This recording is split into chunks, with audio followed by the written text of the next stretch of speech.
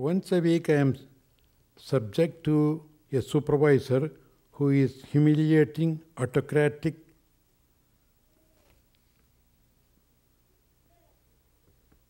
punctilious, and outrageously overbearing. No more adjectives. I could have myself removed from the position. I would rather use the occasion for ego scrubbing. I would rather use the occasion for ego scrubbing. But I cannot control my rage, my own rage. And I am in deep pain because of my reaction. Please help. Thank you. Honey, you have answered yourself. Make use of this occasion for your rubbing and scrubbing of the ego. It's your karma brought you to that person to work under him. You can easily resign and go away, but karma is going to follow you. You may escape the devil, but you end up in the deep sea. So wherever God puts you, stay put and work up your karma.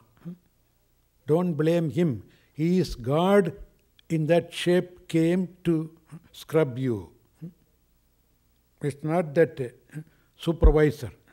He is the supervisor coming in that form. And if you accept that, very soon you will be seeing a change in the supervisor himself. That's it. Even though he may be a rebellious taskmaster, by your changing, he would change his attitude. That way, you are not only cleaning up your ego, you are helping him also.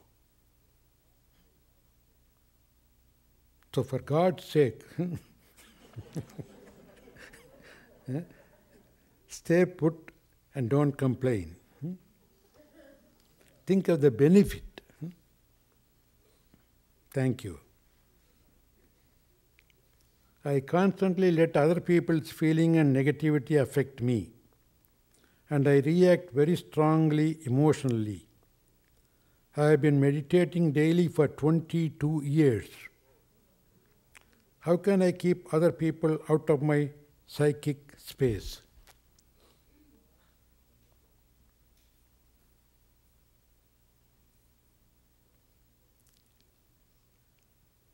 Better meditate more. At least another 22 years.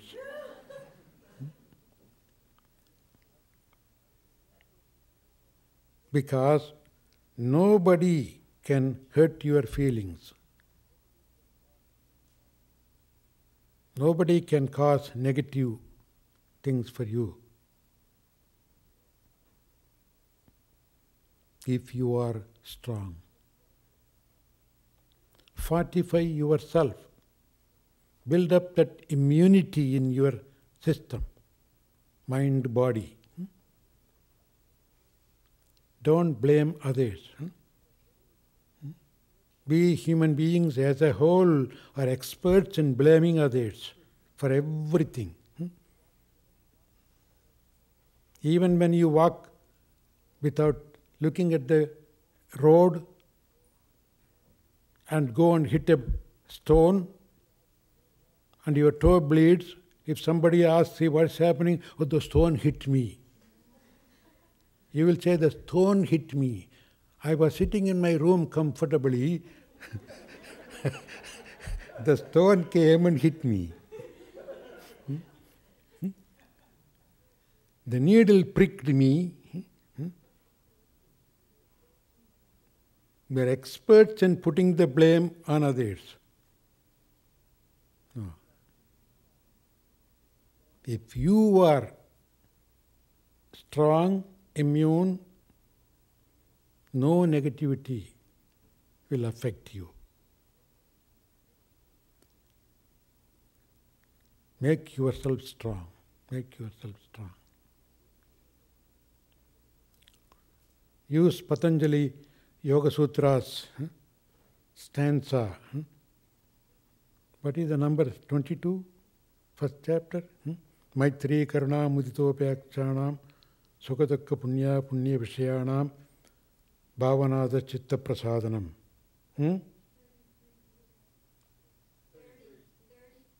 33. Oh. I said 22. Yeah. Keep this 4 kind of attitudes towards the people in your life. Maitri, Karuna, Mudita, Upeksha. What is Maitri? Friendliness. Karuna, compassion. Mudita,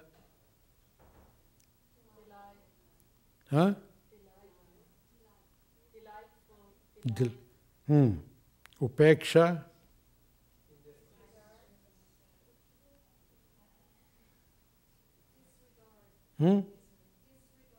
disregard. These are the 4 kinds of attitudes. When should you use Maitri? Happy people.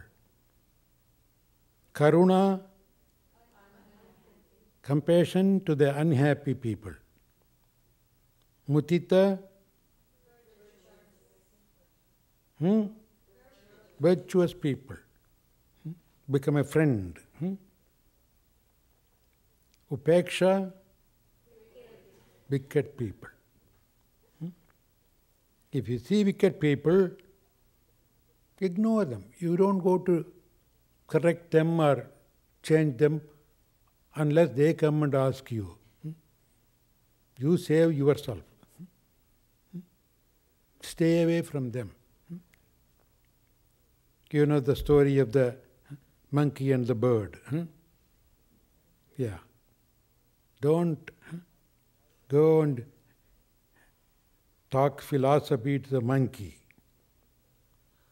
It will tear your nest.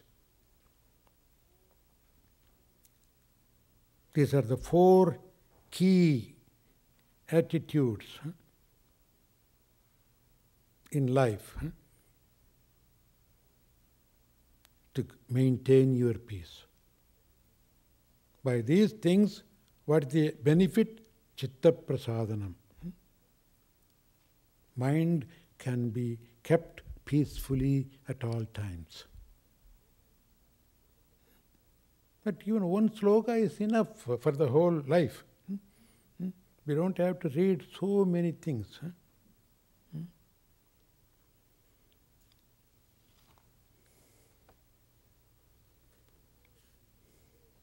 Hari Om. I have a friend who says she suffers frequently from migraine headaches. Are there any asanas or pranayamas in particular which I could recommend to her to relieve this problem? Thank you. Om Shanti.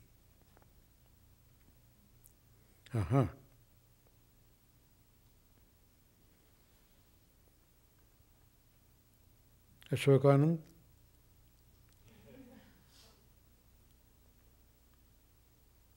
I don't practice asana pranayama anymore, so I'm asking. I'm not sure who it is, but it seems that just if you could relax your breath, just slow, deep breath, it could help. And maybe draw the blood more to the feet, either through your thinking or maybe even through putting your feet in some cold water or something. Maybe draw the blood away from the head. The feet in the cold water will increase the blood supply to the head. It should be hot water. Hot water expands the blood circulation there. But that's all temporary. Even asana, pranayama, you can do asanas, pranayama, but find out the cause. What created the migraine? Accumulation of mucus, that means wrong diet, or overexertion, sleeplessness. These are some of the causes. You have to correct that in your life. And then asana, pranayama, savasana, nadi shuddhi pranayama. And when the migraine headache is not there, other times one can practice Bhastrika to clear the head. Bhastrika is Kapalabhati plus Nadi Shuddhi. Is Bhastrika. Kapalabhati means skull cleaning. It cleanses the head area by the deep breathing. Quick breathing. So these are some of the practices. But cause is more important. Remove the cause. Sometimes too much worry, too much anxiety, or even in seva, service, too much of, I have to do it, I have to save the world. Oh, without me, there won't be anybody healthy, happy here. And by that attitude, you fall sick. No. Take it easy, take it easy. General relaxed life is very important. Diet also is very important with that. Last question. Is it possible for an individual on the spiritual path to have an active sex life without being married? Oh, without being married. What do you mean by marriage then? If you have active sex life, you are married. Not just only when you go to a church or sign a paper, you are married. When you have a companion for your sex life, you are married to that person. Whether legally or illegally, that's man-made law. In those days, there's no marriage performance, marriage license. I'm talking about the olden days. People lived together. They're married. So make sure sex life is not against spiritual growth. What is undesirable is overindulging, like overeating, overworking, everything, anything beyond the limit will drain the body, mind, its energy. Otherwise, only people who are abstaining from sex will experience God and go to heaven. What happened to all the married people? Even most of the saints are married here.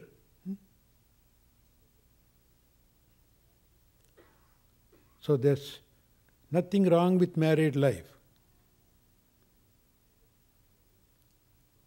Limitation in everything. Patanjali, when he talks about brahmacharya, he says the benefit of brahmacharya is virya labhaha. Virya labham, that is your stamina. You maintain your strength physical, mental. So, overindulging is prohibited. And married life, in the present day, married, one has to marry one person and live with that person, means is to limit the activity.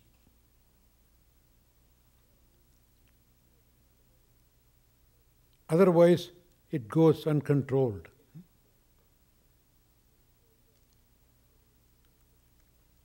That's why the married life comes in.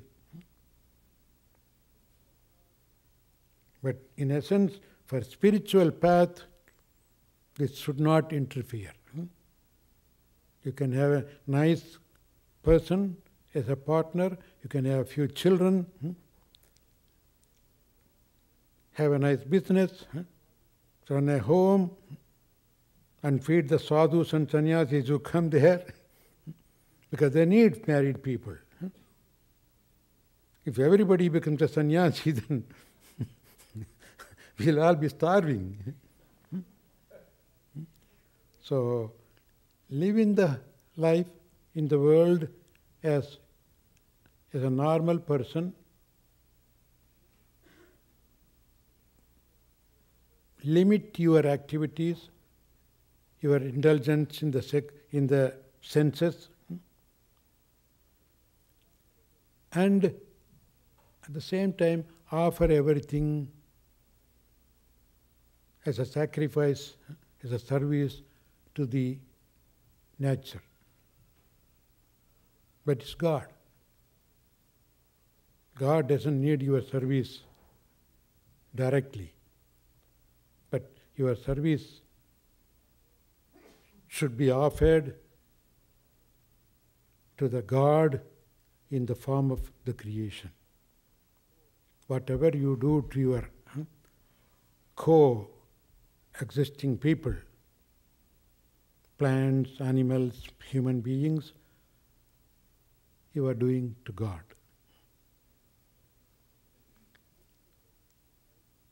So, living a serviceful life in the family will take you to the spiritual goal. There's nothing wrong with that.